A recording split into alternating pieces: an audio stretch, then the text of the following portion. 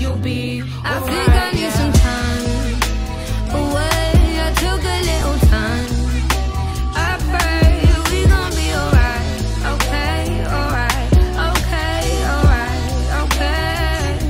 I think I need some time away. I took a...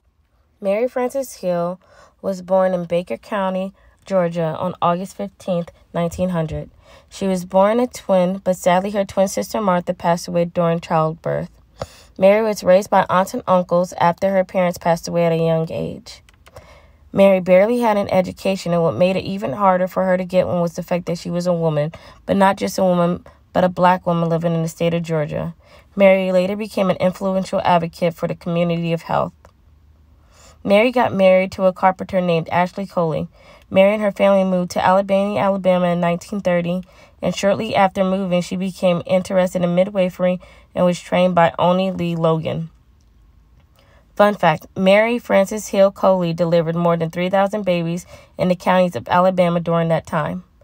Another fun fact, after Mary would deliver the babies, she would still come back and help cook and clean to make it easier on the mom.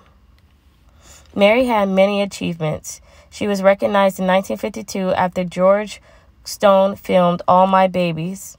Stone filmed Mary for months, recording how she prepares for the delivery of each baby in a rural condition in Alabama area. In 2005, the Smithsonian Museum of African American History and Culture hosted Reclaiming Midwives, Pillars of Community Support, which featured Mary and a few other midwives.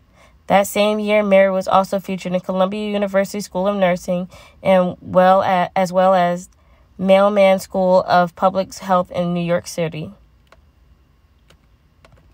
In 1966, Mary passed away in Alabama. She was recognized for many things, but was mainly recognized for being a healer and a huge advocate for healthy babies, and that was always her main goal.